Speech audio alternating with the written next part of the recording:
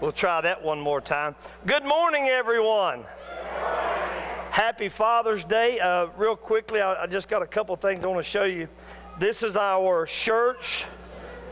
We have Vacation Bible School starting Sunday night, not tonight, but this next Sunday night. And this is our church. So if you would like a shirt, please tell Miss Tanya, my wife, before you leave here today, because today is the last day, because we'll have to have them ready for Sunday when VBS starts. And that's the front of them. Oh, okay, Miss Becky, I'm sorry. Following Jesus, the light of the world, hope, direction, love, power, courage. Right, yeah, thank you. Clap, please, yes. And so these are $6.50. I dare you to find T-shirts any cheaper than that for a church event, and it's just a wonderful thing because we're getting them at the wholesale cost, and so that's just a blessing. So everyone can look the same. So when we invite all these children, everyone comes out to VBS. It looks so good. Go ahead and turn in your Bibles to the book of Genesis, if you would, please. The book of Genesis, as you see on our PowerPoint here. Happy Father's Day. I've got just a couple little things I want to read to you. I was able to find this thing called the Men's Thesaurus, Brother Butch, and I know that everyone will appreciate this, the Men's Thesaurus. And so I know that all you ladies are here just waiting to get your hands on a copy of the Men's Thesaurus to kind of let you in on, give you some insight in when we say something, what we're really meaning. Amen? Some women would like to know when my husband says something, I'd like to know what he really means by that. And so let me just mark out a few here that I think will be helpful to our congregation this morning for a little bit of humor. The Men's Thesaurus. Men don't always say what they mean. Ladies, please allow me to translate for you for future benefit. When a man says it would take too long to explain, what he really means is I have no idea how it works. When a man says, take a break, honey, you are working too hard, what he really means is I can't hear the game over that vacuum cleaner. When a man says, well, that's interesting, dear, he really means, are you still talking? Not funny, don't laugh at that. When a man says, well, it's a guy thing, he really means there is no rational thought pattern connected with this, and you have no choice at all of making it logical. Amen? You're not going to make it logical. When a man says, can I help with dinner, what he really means is, why isn't it ready yet? When a man says, sure, honey, or yes, dear, he means absolutely nothing. It's a conditioned response. Amen. All right. When a man says, you know how bad my memory is, he really means I can remember the names and bios of every player on my favorite football team and the VIN number of every car I've ever owned. But yes, I did forget your birthday. Amen. Ain't that the truth? Amen. Amen. All right. Last but not least, when a man says, oh, don't fuss, I just cut myself, it's no big deal, he really means I have probably severed a limb, but I will bleed to death before I admit it, and so please get over here and help me. Amen. Let's give the Men's Thesaurus a hand. That blessed my heart when I saw that. If you found your way to chapter 5 of the book of Genesis, look to verse 21. I'm going to touch on a few things. This is one of the verses that I used last year during the Father's Day sermon. And I believe it's just going to really open back up to us again this year because of some of the things we've been dealing with and what God's been laying on my heart. So I want us to be ready to hear God's word. Are you ready to hear God's word? Say amen. Amen. Are you glad you came to God's house? Say amen. Amen. Well, let's get started. Touchstone Publications did a survey on the family and church attendance, and the statistics are phenomenal. They found that if both mother and father attend church regularly, that 33% of their children would as well. That's pretty amazing, amen? That if mother and father both attend church, that 33% of their children will as well. If just the mother attended regularly, then only 2% of their children would be faithful in later life. Now, I want you to remember that number, 2%. If only the mother attends, statistics show that later on in life, that only 2% of the children will continue on in church. Now, if only dad, being his Father's Day, attended church on a regular basis, then a whopping 44% of their children would attend regularly as they got older. That's the statistics. So for mom by herself, 2%, which we see in this country, that mamas bring their children to church more so most of the time, but not in all cases, than daddies do. Amen? And we see that, and the statistics don't lie. They say only 2% more or less of those children will have the ability, or that will come to church as they get older and not grow away. But if the man comes, if the dad comes, if the father comes into God's house, that 44% of those kids are more likely to come back to church, make it back to their walk with God, or to stay in church altogether. That is amazing. That is amazing, because we see in this country that so many times mamas and grandmas bring the kids. And we see that, and I thank God for that. But that's not the way he set it up.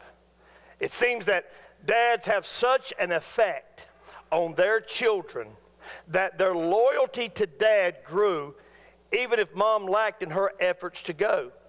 Why, you might ask? Because that's the way that God set it up. That's how he ordained the family, for the father to lead his household. Fathers have to be the leaders of the household. Fathers and mothers should all come to church. We understand that the kids, it should be a family affair. But the statistics show us that there's a great difference in when just mom does it or when just dad does it. And that's because that's the way that God set it up. Everything is for a reason in God's universe. Everything is planned. This universe is beautifully and perfectly put together by God. And he knows what he's doing.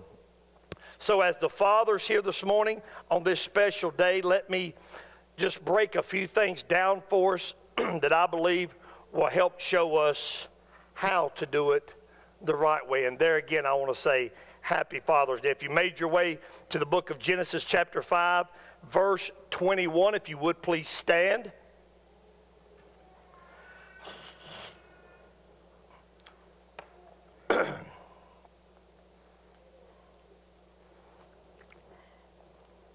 As I read God's holy, perfect, and authoritative word.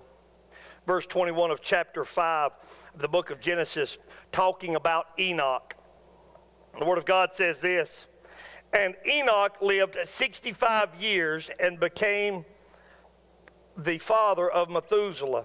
Then Enoch walked with God 300 years after he became the father of Methuselah. And he had other sons and daughters. So all the days of Enoch were 365 years. And Enoch walked with God, and he was not, for God took him." We know that Enoch was translated. And by translated, we mean he was just taken up by God. One day, him and God was just walking around. He was walking with God. And the old joke is that they said, "Hey, let's stop by the house." He says, "Well, mine's closer. Come on." And he just took Enoch with him. So Enoch was translated. But the fact that he says that he was 65 when he had his first child, Methuselah, it said then he walked with God. And he walked with God the rest of his life. And when we think about walking with God as fathers, we need to think about this seriously, of what our lives look at. Do our lives look like a life that would be characterized as someone who walks with God? Do you walk with God this morning? And this is going to the fathers, but it goes to everyone as well in general. Are we walking with God the way that we should. Let's pray. Dear Heavenly Father, Lord, we thank you so much, Father God, for having us here this morning on this wonderful day, this wonderful occasion. Father, we celebrate Mother's Day, and now we get to celebrate Father's Day. Father, Lord God, we thank you because we call you Father. We reach to you as Father God. Lord God, you have set this universe in motion in a particular way, and we are not to mess with it. We are to walk with you. We are to follow you, Father. Lord God, I thank you for all of these fathers who are here this morning, young and old alike. Lord God, let us hear your word this morning. Let us not hear the orator. Let us not hear necessarily the preacher. Let me stand in behind the cross, Father, and let your words shine through here this morning. Father, if there be any spirit in here that has walked through these doors, that is a contrite spirit, a spirit that is something other than holy, a spirit that is not here to welcome you, not here to uplift you, Father God, I would ask you to bind it. Bind it right now, Father God, and break the hearts of those, Lord God, and let them understand who you are and to see your glory here this morning. Father, we love you and we praise you in Jesus' name. Amen and amen. And you may be seated. I'll try to keep my voice going here this morning. Number one, if you like to take notes, write this down. Walking with God means to go in God's direction. How many of us understand that when you walk with God or with anyone, you walk in their direction? So walking in God and walking with God means that we must go in God's direction. He is the leader. He is the guide. And God should be our compass on a daily basis. Amen. How many of you have a GPS system in your car? Raise your hand. How many of you could find new places without it? Raise your hand. Amen. All right. God should be your compass in life. How many of you realize that you do not know what tomorrow holds for you? Raise your hand. You do not know what tomorrow holds for you. But guess what? God does. Amen.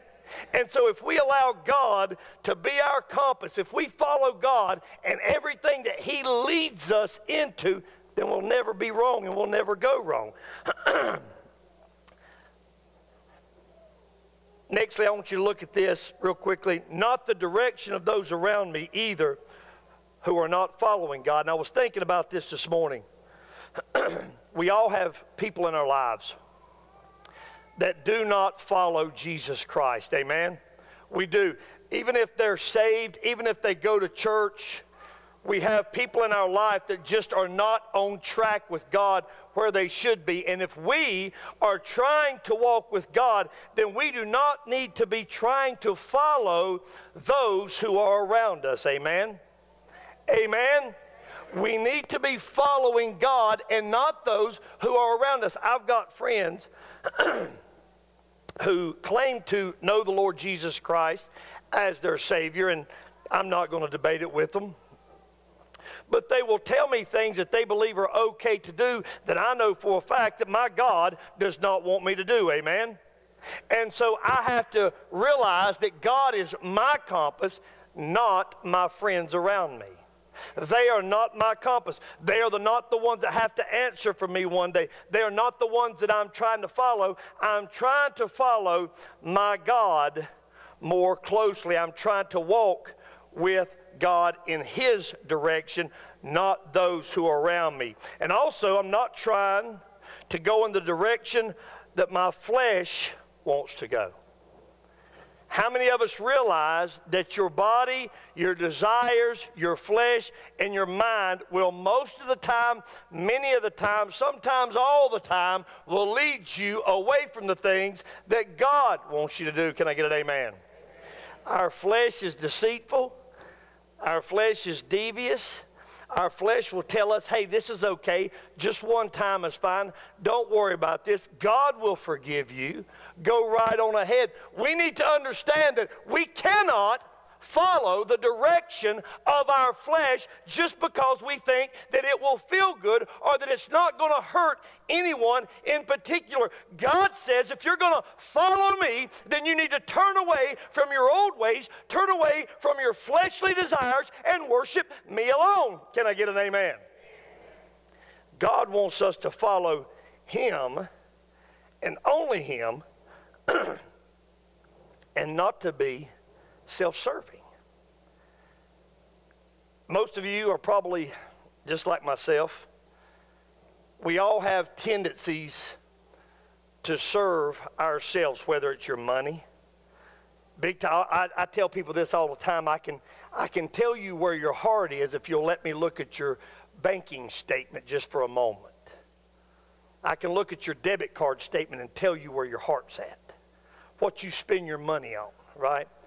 And so we need to find out, we need to ask ourselves, are we following our desires?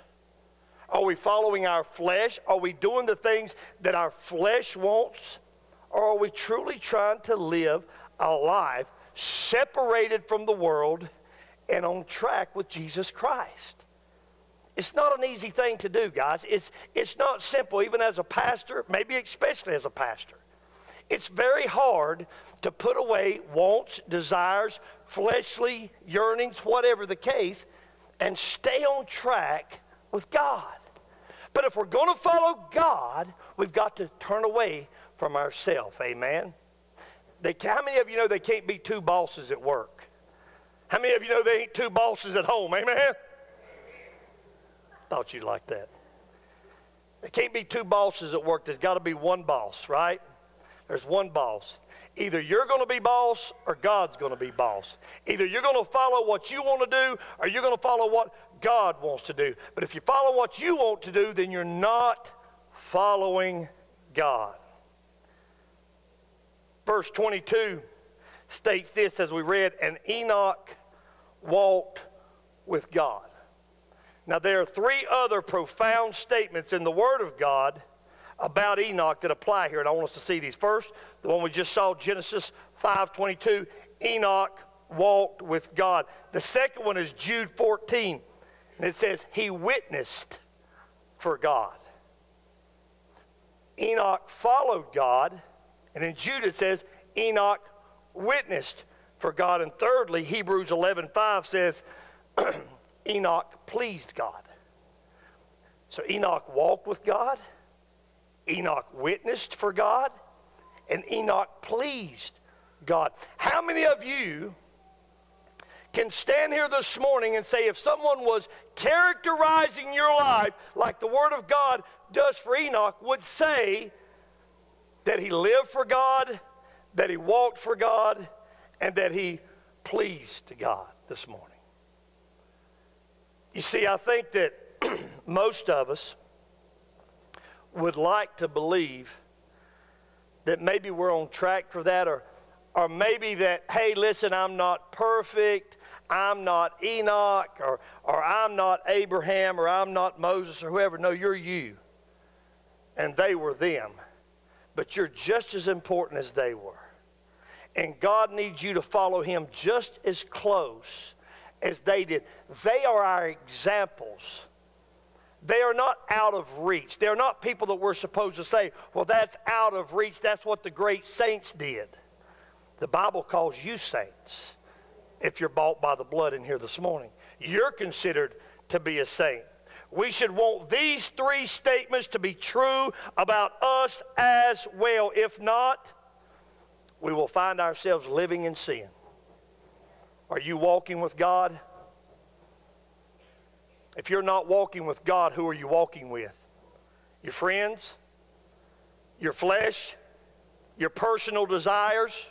If you're not walking with God on a daily basis, then that means you're walking with yourself on a daily basis. And if you're doing that, then you're sinning, baby. You're living a life characterized by sin. There's no in between, brothers and sisters. I like it when people say, well, they're riding that fence. There ain't no such thing as a fence. You either living for God or you're living for yourself. You're either righteous or you're sinful. Amen? Not my words. His words. How would your life be characterized? The essence of sin, let's look at that, is choosing to go your own way and doing your own thing rather than what God wants you to do. That's the essence of sin. Why do people sin? Think of whatever sin in your head that you can conjure up. And say, now, well, what does that sin mean? How does that sin come about? What makes that a sin? It makes it a sin because God says don't do it, and you do it anyway. Right? You're living a life that is not following God. You're following yourself. You're following your own desires. You're listening to what somebody at work tells you. You're listening to what somebody at the gym tells you. You're listening to what someone on the playground tells you. Whatever the case, someone at school tells you. But you're not listening to God. That's the essence of sin. That's what makes sin up. Doing things your own way, doing your own thing rather than doing what God wants you to do. Isaiah 53:6, and you can make a side note, states this. We are like sheep that have gone astray. Let me tell you about this. Sheep that have gone astray. In the Bible, in the days when the shepherd would have the sheep out, a sheep would go astray and go up on the side of the mountain hill or on the side of the hill. Wouldn't be far, but he'd be just far enough that he would be gone astray. Many things can happen when the sheep gets away from the flock. Amen? Come on, amen? I know you're catching on to this. Many things can happen when the sheep get away from the flock. The shepherd's in charge of the flock's walking together, and then a sheep has gone astray. We have turned to the ways of our own flesh, the Bible says. The sheep goes up on the hill for a couple different reasons. He sees something up there he wants to eat. You know, sheep are the dumbest animals there is, right? Right? And the Bible calls us sheep, amen? Okay, there's a reason for that. So a sheep sees something on the hillside that he likes. Maybe it's green grass. He thinks that the grass is greener on the other side of this line that the shepherd is walking with the rest of the flock. And so he finds himself going astray from the rest of the flock to go after his own sheeply desires. Now, but praise God, because the rest of the scripture says this, and the Lord has laid on him our sins. As we can stray away, as we can follow our fleshly desires, thank God. Praise God, there's one who came to bear our burdens. Praise God, there is one who took our penalty of the cross. Praise God that his name is Jesus Christ. Amen? Give him praise. We have a God that loves us. We have a God that wants to always keep us on track. We have a God that wants to keep us within the flock. You know, it blessed my heart when I was reading that, because it's very humbling to me to know that I am the under shepherd of a flock. That's what we are. We're all sheep in God's kingdom, and I'm an under shepherd of this flock. And sometimes flock find themselves, or sheep find themselves going astray from the flock. And when they do, it's usually because their fleshly or personal desires have them wanting something that is going to not necessarily coincide with what church is all about. Well, I want to sleep in, preacher. I get up all week long at 4 a.m. I can make it to work on time, but I tell you what, 10 o'clock's rough, brother. Amen. I've heard that one. Well, preacher, Sundays is the only day I get off. So usually I just want to sleep in and do my own thing. I've heard that one. Well, preacher, Sundays is the big day that we all go fishing. That's the big tournament days. I've heard that one. Preacher, Sundays is the only time that we can take rides to the mountains with the family. I like family stuff. God likes family stuff, but not in place of his word in his house all the time. We all have excuses, and we all come up with different excuses. But God took our penalty for us. We find ourselves following our flesh instead of following what God's word tells us to do. If we continue on a path following our own flesh and not following what God would tell us to do, the essence of sin is not following God. So you might think to yourself, well, I'm not a sinner because I try to live a good life. Are you doing what God wants you to do? If we're not doing what God wants us to do, then we're sinning. We're living a sinful life. So however you want to look at it, now we're all sinners and falling short, but there's a big difference between habitual sin, meaning that you wake up today and you know that you're going to sin and you're okay with it, and sin that just happens throughout the day. When Enoch was born, he was born into sin just as we are. But something happened that pulled him toward God and away from himself. Something happened. And so the Bible don't give us a lot of information about Enoch. It don't give us tons of in-depth information like it does Abraham or about Moses. But something caused him to turn to God and away from self. Could it have been the birth of his son? It says that Enoch was 65 years old when he begat Methuselah. And then the next words were, and he walked with God. Maybe it was the birth of a child. I've talked to people this week who told me that when their granddaughter was born or when their daughter was born, they put the drinking away. They put the cussing away. They didn't want to have that around their kid or around their grandkid.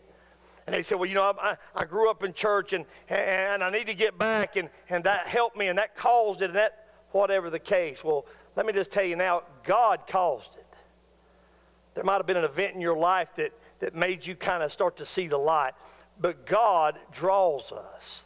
And so Enoch had something possibly in his life that caused that. As I said, verse 21 says, Enoch lived 65 years and begat Methuselah. Suddenly, he had responsibility, if we're going to go with this argument. Suddenly, he had someone who looked up to him and to follow in his footsteps. Fathers, no matter how old you are, your kids will always look up to you. I don't care how old you are. I don't care how old they are. You might get so old they don't think you know much, but you'll never get too old where they don't look up to you. Your kids are always going to look up to you. So maybe Methuselah or maybe Enoch was thinking this about Methuselah, that maybe my kid's going to always look up to me. Maybe I should be walking with God. He was going in his own direction, but he turned around and headed in a different way. He headed toward Calvary. Which way is your life headed this morning? Fathers, which way is your life headed today? Is your life on a crash course with self-indulgence? Is everything about me, me, me? What can I do for me? Even though you might think that you're doing things for your family, step back and take a look. There's only one person who can make sure that you're living the life that you need to live for your wife, living the life that you need to live for your kids, living the life that you need to live for your work, and his name is Jesus Christ. I tell people all the time that I counsel with, you cannot love your wife as much as she needs to be loved. You cannot love your kids as much as they need to be loved. You cannot put in the passion and the desire at the workplace of the people who pay you money to come in every day the way that you should. Only Jesus Christ can balance that equation. He's the only one. How in the world, why in the world do you think that so many marriages have trouble when people are all about the kids and they forget about the husband and wife thing. Or they're all about the husband and wife thing and they forget about the kids. The kids grow up estranged from their parents, run off, act wild, act crazy. You say, well, I can't do it all. I work 20 hours a day and I got a wife and 4 kids. No, you can't, but Christ can. We have to get our priorities straight. It's such a blessing to deal with men on Father's Day about these things because, as I said in the beginning, 44% of kids will stay in church if the dad is the one leading the way to the door. Why? Because that's the way God intended it. He didn't intend for the mama to be in charge. He didn't intend for the mama to get them kids up every day, run them out the door, and daddy lay in the bed, or daddy go fishing, or daddy go hunting, or whatever. He didn't intend for grandma or grandpa to do it. He intended for the fathers to lead the household. Not with a foot on mama's back, but with a hand underneath lifting her up. You let your kids see that. You let your kids see daddy lifting mama up and daddy leading the charge to the cross. See what happens. See what happens in the family dynamics. We call that repentance when we turn from one thing and head to Calvary. Repentance is changing the way that we walk. I was walking towards sin, but now I'm walking away from sin, and now I'm walking toward Christ and his cross. What's the first thing that we have to do, or that we tell someone who's wanting to come to Christ, who's wanting to be saved? They feel the drawing of the Holy Ghost of God on their lives through the preaching or through the teaching. And we say the first thing you do is you repent. You repent. It does no good to say, okay, God, save me. I'm going to keep living like I want to. I'm going to keep doing everything I've been doing, but I want to be saved. It doesn't work like that. Repentance. There must be repentance before there can be reconciliation. Right? We have to repent of our sins. Let God know that we're sorry because the Holy Ghost has crushed our hearts. Maybe this morning, you're feeling that in here this morning maybe. Maybe you feel God calling you and you feel him laying a burden down upon your shoulders, whether you're saved or not. Maybe you're saved and you still got these burdens. Maybe you hadn't been living right, you hadn't been doing right, you hadn't been acting right. And God's laying these burdens. The Holy Ghost of God is laying these burdens on your shoulder here this morning. He's leading you to a place of repentance so you can be reconciled unto the throne of God. That's the way he's leading you. That's what he wants from all of us. How are you living your life? Are you pleasing God? Are you walking with God? Are you witnessing for God? John 14:6, Jesus says, I am the way, the truth, and the life. No one comes to the Father except through me. Common verse. Most people know this verse, but do you understand this verse? The only way to the Father in heaven is through the Son now. Once you walk out this door, once an accident takes place, it's too late. It's too late. The only way to the Father is through the Son. If we want to be good fathers, if we want to be good husbands, if we want to be good role models for our kids, we must first change the direction of our lives. Some of you are fathers to be. Some of you are fathers that's been fathers for a long time.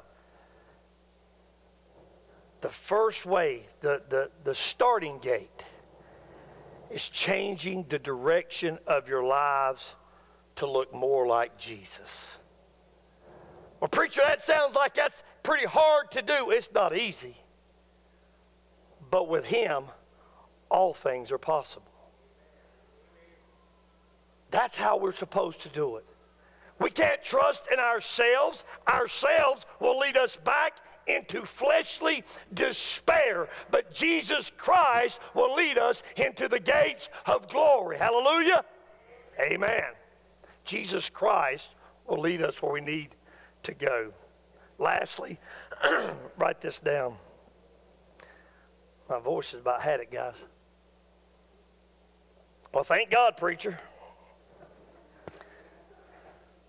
Walking with God means to live by faith. Real quickly, faith that God is a rewarder to those who seek him, or another way of saying that is to say faith that God exists and that God is good. You got to have faith. You got to have faith that God is who he says he is and that God is good. Do you have faith this morning that God is the God of the universe, that God sent his son Jesus Christ to die on a cruel Roman cross 2,000 years ago, that he died, was put in a tomb, raised again on the third day, and now he sits at the right hand of the Father on high? You've got to have faith in that. And if you do, and the Holy Ghost is drawing you, baby, today is the day of salvation. Today is the day of salvation. Today is the day of reconciliation. Today is the day of repentance. Today is the day of life changing. 10 years ago, 11 years ago now, had a life-changing experience with Jesus Christ. I've been around him my whole life. My grandfather was a Baptist minister. I'd known about Jesus my whole life. 45 years old, but 11 years ago, broke down in the basement floor of my mom and dad's house and asked Jesus Christ to be my Lord and Savior. And from that day on, baby, everything changed. If there hasn't been a change in your life, I would ask you to check your salvation. If there hasn't been a change in your life, I would ask you to come to this altar. There has to be a change. I saw a great article one time about a guy was writing about people who's never drank, never smoked, never cussed, ain't never cheated on their wife. To most Christians, that's the big things, right? These were all the things that God took out of my life, amen? Drinking, drugs, running around. That's how I was living my life. He took what about somebody who don't do those things? Talk to those people, they say, a change takes place in your life. Don't matter how good you think you are. When the Holy Spirit of God comes into your heart, everything changes. I have friends that say, well, really what you're saying is, Jay, that as you grow up, you just get more mature and you decide to quit all those things. No, I enjoyed drinking. I loved cussing. I've told y'all that. I loved doing drugs. They were great, right? God is better. I didn't want to quit none of those things. But Jesus Christ and his burdensome love for me weighed down on me and said, today's the day. You want to keep running? I'm not going to call on you much anymore. You better make a decision. And I made a decision in that basement floor, on that cold brick floor that night. I made a decision for God. Fathers, we have to make a decision if we're going to lead our households. Are you going to be the leader of your house? Are you going to make sure that your kids are in church? If you've got to work, I understand. Are you going to make sure those kids are in church? You're going to be the leader. You're going to be the example. So even if you're not there, they know that their butts better be. We have too many parents today letting kids run the house. I don't want to go to church today. I don't care. I'm going to church. Mama's going to church. And you and baby going to church too, amen? I love those preachers who say that they had a drug problem growing up. Mom and daddy drug them to church every time the doors were open. Had a drug problem, getting drugged to church. Fathers, this is your time here this morning. Today is the day for you to change everything. For anybody else in this congregation, it's your day too. But man, I have a passion for men. Men, you are the leaders of your house. Men, you are the ones who can make the difference. Men, you're the 44%. You're the change maker. And there's going to be blood on our hands if we're not the ones opening the door for our families on Sunday mornings. There's coming a day of reckoning. If you're saved, you won't be at the great white throne of judgment, but listen to me, judgment day is coming. And you've got to answer for it. You'll answer for the times that you walk by people and God told you to witness to them. And you'll definitely answer for the times that you did not lead your family into righteousness. Amen? Amen? Let us pray. Dear Heavenly Father,